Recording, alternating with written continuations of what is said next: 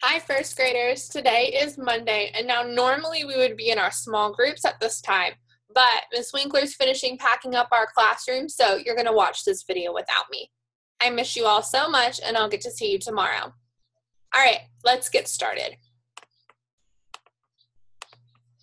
So, we're going to start our lesson with our morning greeting. You have the choice between a high five, a fist bump, a hug, a handshake, or just to say hello. I'm going to give you 5 seconds to make your choice, and when I say the words go, you're going to do your greeting through the computer.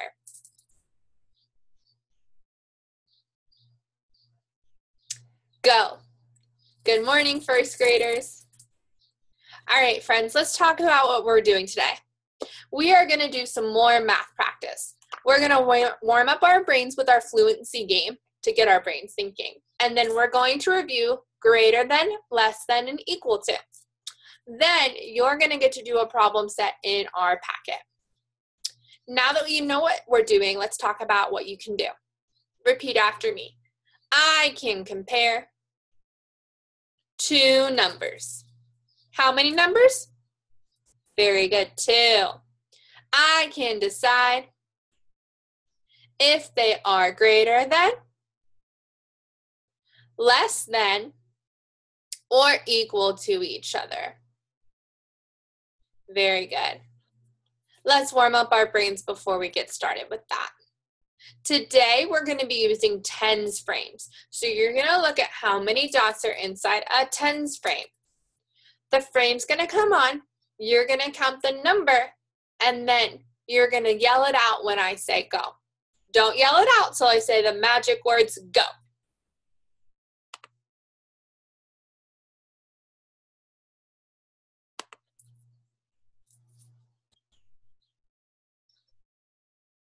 Go. Very good, friends. The answer is 10.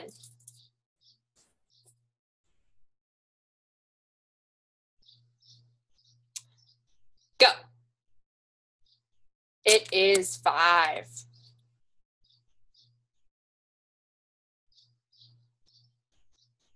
Go. It is 9. Good job.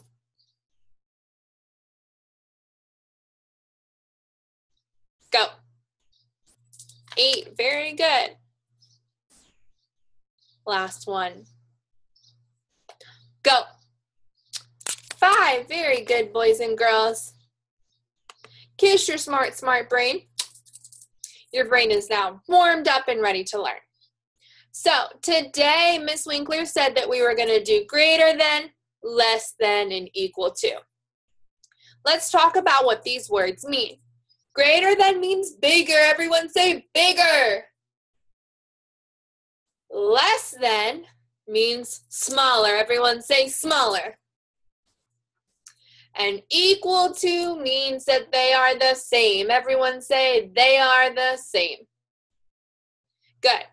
Greater than, bigger, less than, smaller, equal to, the same. Now that we know these words, we can talk about the symbols we use. When we are talking about numbers, sometimes I don't want to use a lot of words, and so we use symbols. Now, over here is my hungry alligator friend, Allie. And Allie likes the biggest number. So, wherever the alligator mouth is open to is what the biggest number is and what it wants to eat. Then we use the equal sign if the numbers are the same. So remember, hungry alligator Allie wants to eat the biggest number. Everyone say the biggest number. Good job, friends. All right, let's talk about that. We read numbers from left to right. So from 10 to 11. Everyone say 10, 11. Very good. Now we got to figure out what symbol we use. And then that's going to tell us what word matches. So on my small whiteboard, I'm going to write the numbers 10 and 11. Now, these are my 2 numbers. I read them from left, which on this side starts here with the 10 and goes to the 11. It's flipped on my board. Then my hungry alligator wants to be open to the biggest number because the alligator Allie likes the biggest number. So I'm going to draw my alligator mouth open to the number 11 because I know that 11 is bigger. Now, I'm going to read my problem. Repeat after me. 10 is less than 11. So I have this sign and the words less than.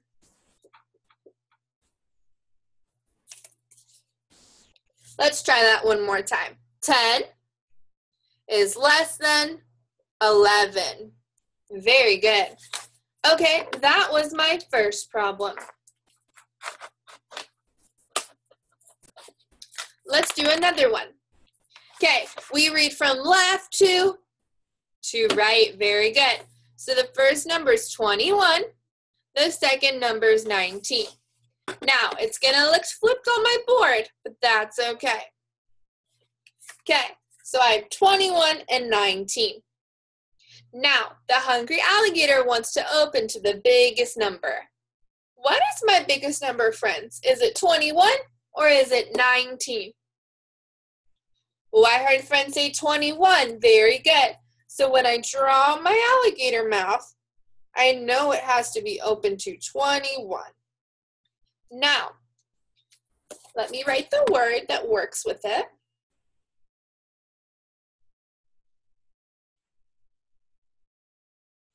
Okay, read this with me. 21 is greater than 19. Very good. Let's do another one. I read from left to right. So if I have the number 10 here, I read 10 over here and then 10 over here. Wait a second. These two numbers are the exact same. If these two numbers are the exact same, the hungry alligator can't eat the bigger number because they're the same.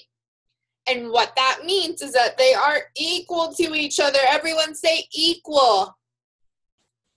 So,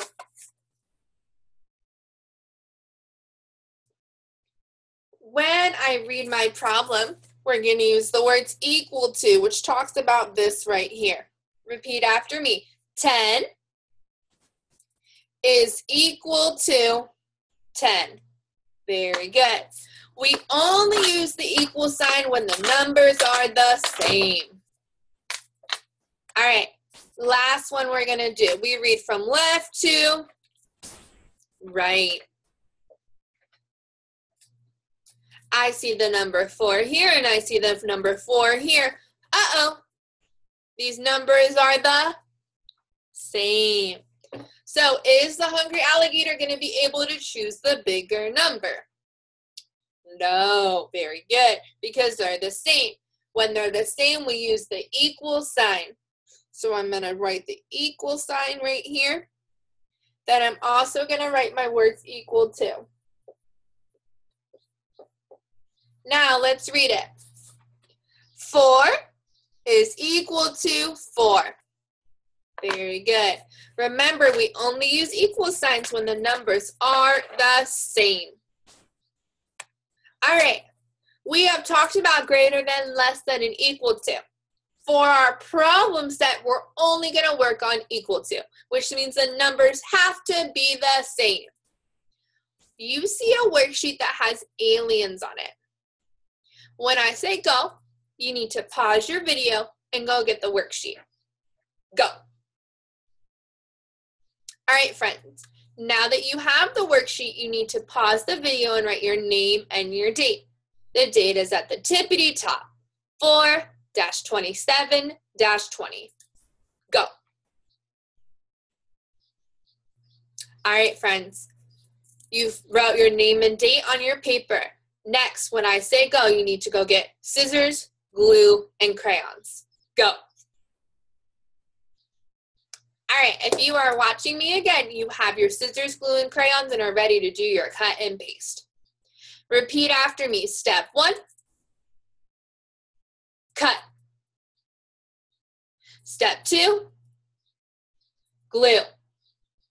Step 3, color. Cut, glue, color. You're going to cut your aliens out, and you have to match these aliens with these aliens over here. I see the equal sign, which means I know they are the same. When you finish gluing, you're going to double check your work to make sure you didn't make any mistakes, and then you're going to color your alien, cut, and paste. When you finish all of that, you're going to text me a picture of your hard work so I can see it.